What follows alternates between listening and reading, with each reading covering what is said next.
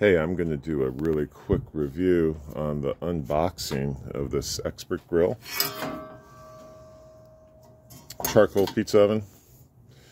So here's some things that I'm noticing, and I've watched all the videos on YouTube before I bought this, and I decided that this is completely the way to go.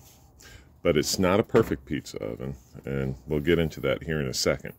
But let's talk about what I like about it. So what you're going to get, I haven't installed the legs. Obviously, here's the legs, and they screw on. And if you want to see other people's videos with their legs screwed on, you could do that. But here's the inside. And what you're looking at is it's a double wall. And there's this glossy, hopefully you can see it, but there's this glossy, shiny metal inside that looks like it's very reflectionary. So this is awesome. You know, big fan of that. When I bought it, I wasn't sure what I was getting. I thought I was just getting a single piece of painted steel. But no, you're actually getting two pieces of steel. And this one's shiny and reflective. That's awesome.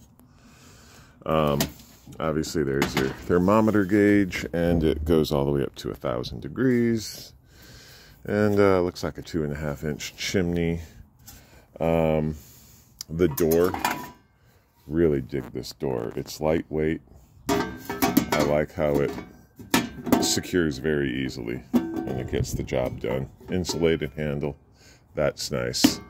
What really sold me on this, unlike some of those unis where you gotta take the firebox and you gotta load it up with your, well, I guess you don't have to load it up, but you know, the charcoal box comes in the front and then you access the little fuel port in the back. This thing, and you've probably seen this in the videos too, this thing has this gigantic, beautiful, there, let me flip this.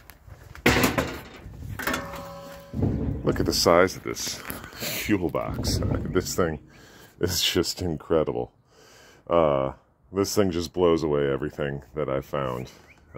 You could put so much fuel in here. My intention is to jam it full of, well, normally when I grill, I usually use about 1/3 charcoal and then 2/3 wood, because I have silver maple in my backyard and oak in the front. So I got infinite free wood.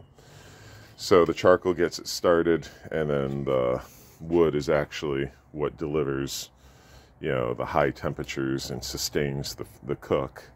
That works great on the Weber. It'll work fine in here, and it's free. So you have a steel handle, but there's a gasket here. And it looks like this handle is hopefully going to be cool enough to touch without a glove. Yet to be handled. But this whole design is just incredible. Great job, whoever designed this thing. It does look like there's an ash pan that sits below that. So you put the ash pan in, and that goes in like that. Alright, so, and then, you know, if you want to clean it, there, you dump your ash pan. Here's where the meat of this video is going to get, though. I'll talk about the deficiency of this. So, the problem with these, oh, there's Rocco. Hi, Rocco. Rocco's my beautiful Weimaraner. Okay, so the problem with these ovens is that this is great that you have a double wall insulated up here.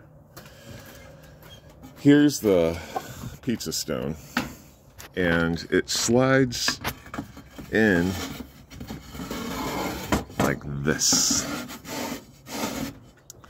and then it goes in. I'm shooting a video. Okay, so the pizza stone sits in just like that, and problem is all the heat's going to be up here, and this pizza stone, if you preheat this oven for a long time, I'm guessing 20 minutes, 30 minutes, you'll eventually get this pizza stone hot enough where it'll brown the crust properly. But the problem is when you see all these videos, everyone on this particular pizza oven, they get these beautiful top of the pizza cooked just perfectly.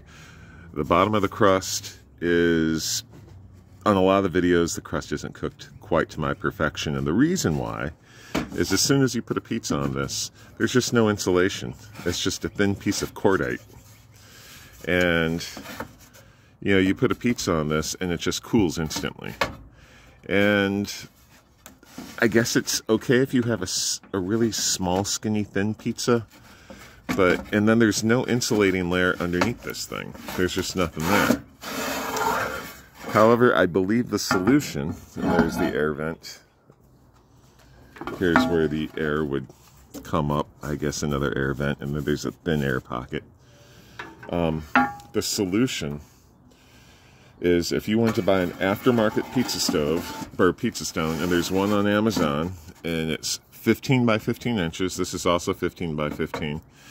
And it measures 0.67 inch thick, which is like right about 11/16 of an inch. Now, there is a little bit of a wiggle room. You can kind of see it right there.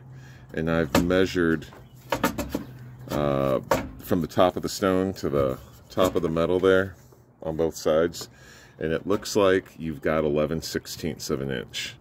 So if you bought the aftermarket stone on Amazon, and I'll try to include the link in the descriptions, and if not, maybe in the comment, you can put this aftermarket pizza stone. It's a $40 stone, but it weighs like 9 pounds.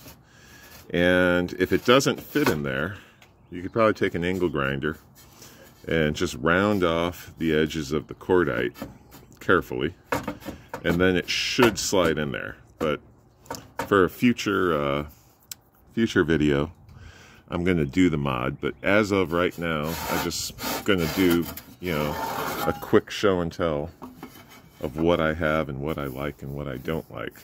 So in general, I love everything about this. It's just no insulation down here, thin stone, no heat coming, you know, from the bottom. So preheating this thing and getting that stone crazy hot is going to be what's required to even have a chance at getting a nice crispy crust.